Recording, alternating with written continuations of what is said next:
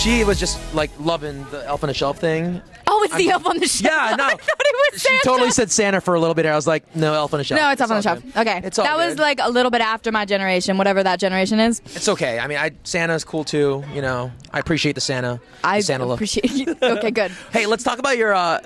Congrats on your new pet, by the way. That goldfish in the hotel. Thank you so much. I saw that. Was it on your Twitter you posted? Or? It was, and I got an array of responses. But it was honestly this specific hotel. You can call and order goldfish sent to your room. No, I don't think they do this. And I'm not promoting that you should call every hotel and ask them to send a goldfish. However, this one was really cool. And they were like, yeah, if you're lonely, we'll send you up a goldfish. They fed it for me. They even feed it for you? Yep. You don't have to do anything? Nope. What'd you name the goldfish? Swedish. Swedish fish. I get it. You get it? Awesome. Speaking of pets, we got Pets Plus here. Guys, you do this to me every time. Why? We want you to take a puppy home. I know, I want to, but my parents are always like, no. They're like always in the corner going, no, we can't. You want to hold Twix? Twix? His name is Twix. I want to hold you, Twix. Hi. I'm sorry I dropped the phone. Oh, you're good. Puppies are more important. You're more important. You're more important, Twix. Twix has anything to say on the mic there? No? Do you have anything to say? No.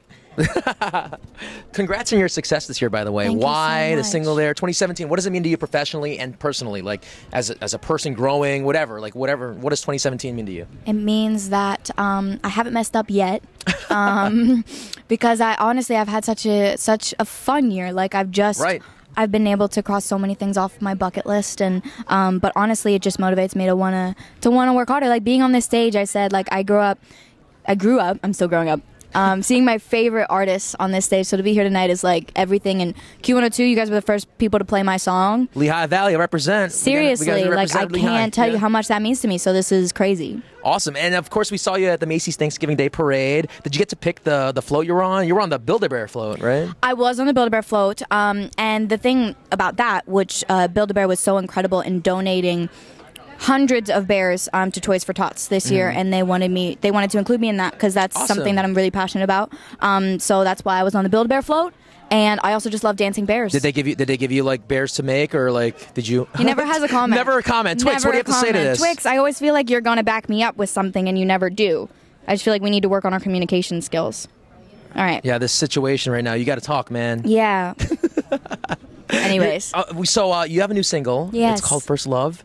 With Lost Kings. I was just talking to them earlier. Yeah. They're in town. So there's a surprise on stage or something? We shouldn't. I don't know. Why are they in Philly? Why are they? Why am I in Philly? Why are Lost Kings in here doing this Q102 Jingle Ball? We do though. And honestly, I'm such a fan. What are you doing now? You're eating the cord? Okay, now he wants to be entertaining. You can't eat the cord, Twix.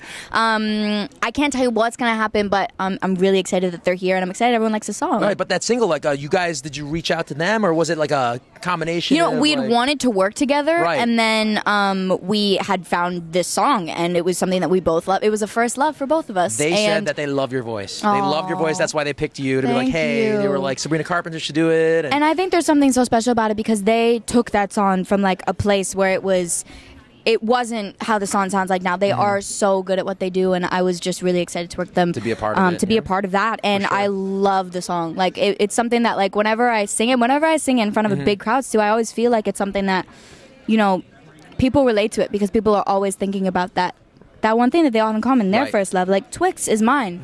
So I always think about Twix whenever I'm singing. How do you feel about that, Twix? Your first love, Sabrina Carpenter. You have the hiccups right now, I think. Uh-oh. He was eating the cord, too. Yeah. 2018, plans for that? You have a third album on the way coming up. What can we expect from the album? You know what? Give us some insider information? I'm getting to a place. Twix, you're going to sit right here.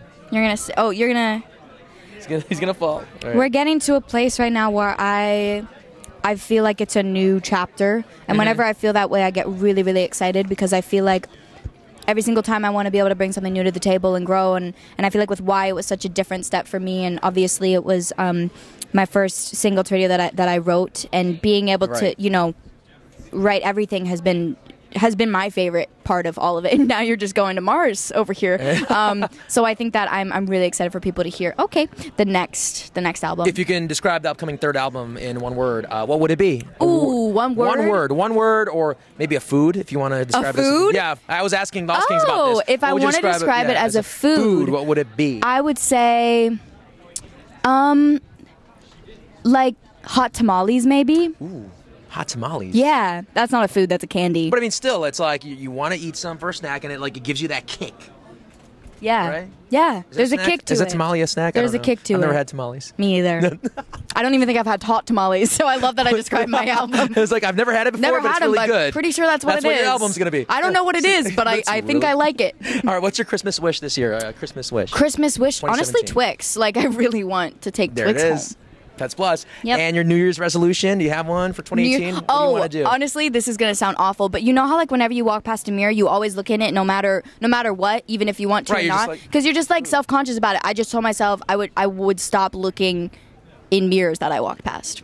just keep going. Just keep going, because honestly, it doesn't make a difference. Like if your hair is up here or down there, it doesn't make a difference. So that was my it's not a great New Year's resolution. No, I like that. I'm gonna start doing that too.